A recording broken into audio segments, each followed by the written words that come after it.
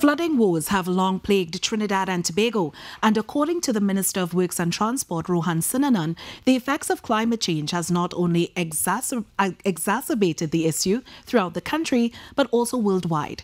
Areas, he says, not previously prone to flooding are now being affected, presenting a greater national challenge. But Minister Sinanan reveals an action plan.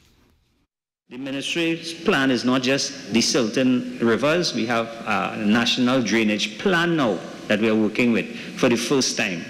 I indicated in 2018 that we had several studies done in Trinidad, but no operational plan. We engaged the Andean Development Bank, who came in and through grant funding was able to hire the consultants and so on. Finally, we have a document that we can work with to help us to alleviate the flooding, and a national plan that will take us into the next couple of years.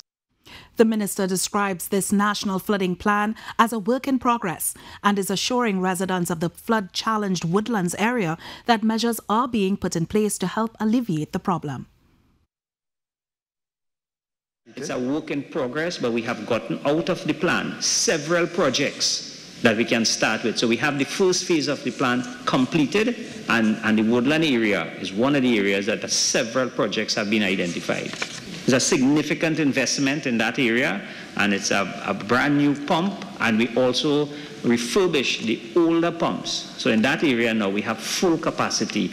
The challenge in the area is that once you have a high tide and the river is filled, you'll just be recycling the water. So it's a challenged area.